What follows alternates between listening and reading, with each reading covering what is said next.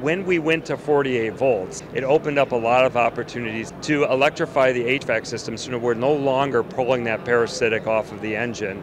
We can now do it in a more economical way as far as energy is concerned.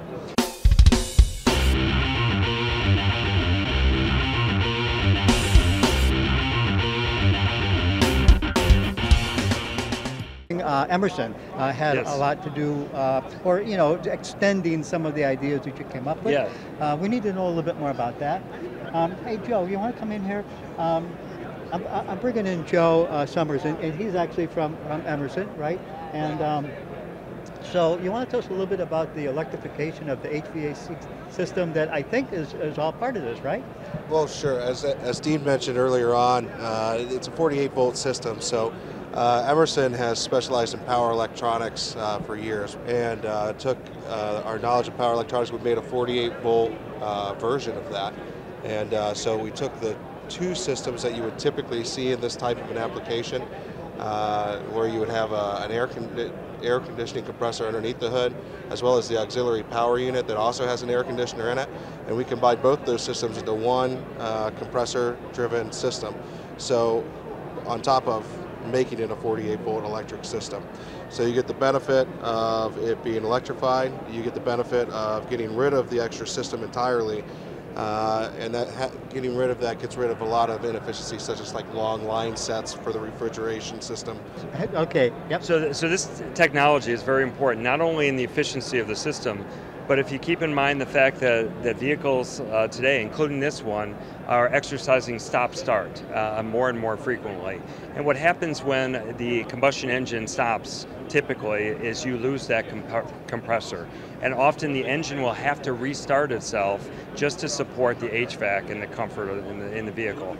Those issues go away. And it's just another sort of advantage to electrifying the HVAC system on a commercial vehicle like this. Right, and I just want to mention one more thing, and really asking a question, because it's a stop-start vehicle, I think that we see more and more AGM technology in the batteries today.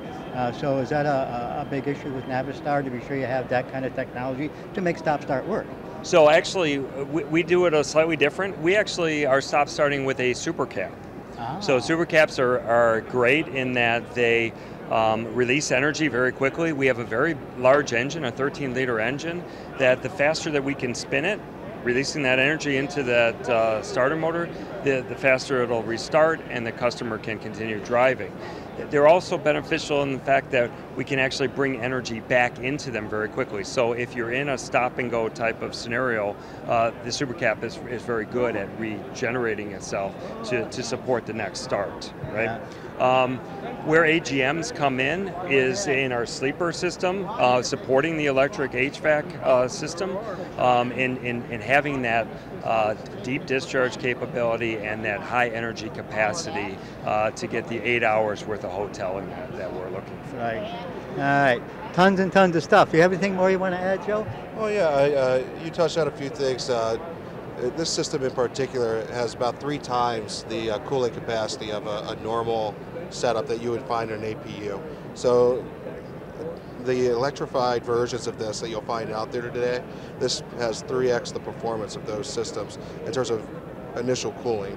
So when you get those other systems in, when driver retention is so important, right, this system really comes into play there as well. Yeah, so driver comfort, higher efficiency. Okay. And then for more information on Emerson, we'll have a website that we can put down there. Yeah, of course, it's just emerson.com. Okay, and that'll be down in the video description as well.